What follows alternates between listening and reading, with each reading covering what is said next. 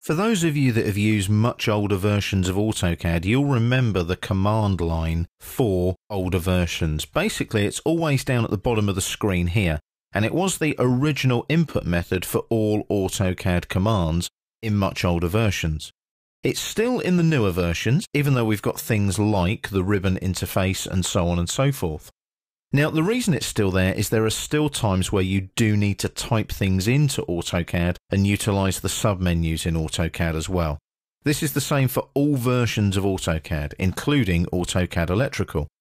So you'll notice there I've got the command line down at the bottom of the screen, and if I click there where it says type a command, I get a cursor and I can start typing, so I can type a command in there if I want to.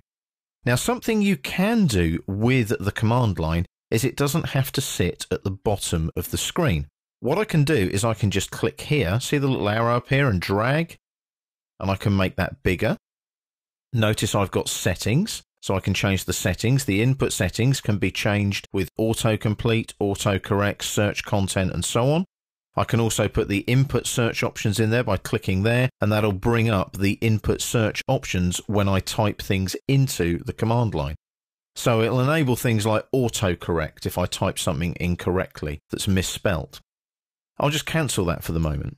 Now, the other thing I've got there as well, you'll notice, is I've got options. So if I click there, that will actually open up the AutoCAD Electrical Options dialog box.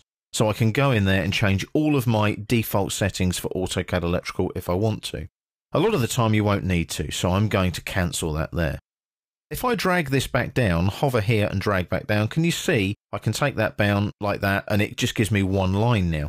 But what I can also do is just click on this little dotted area and drag, and I can move the command line around. So if I take it there and then expand it, I can make it bigger as well. Great if I've got a dual head graphics card where I've got two monitors coming off of my graphics card on my PC. You wouldn't normally get that option off of a laptop unless you obviously had a VGA and an HDMI socket, for example. You could run two monitors like that. Normally it tends to be on a desktop machine, and what people tend to do is they have their command line on one screen, they have their AutoCAD drawing area on the other screen with all the drawing tools like the ribbon, and in this case for AutoCAD Electrical, the Project Manager. Now, the nice thing is, if I want to change this back to the original setting, I can click on that little grey area there and drag, and as I drag across, watch what happens. Can you see the sort of shadow there? As soon as I get that, I release, and that'll dock it nice and neatly, and I can just drag upwards if I need to, just hover there, drag it upwards to two lines like so, and we're back to normal.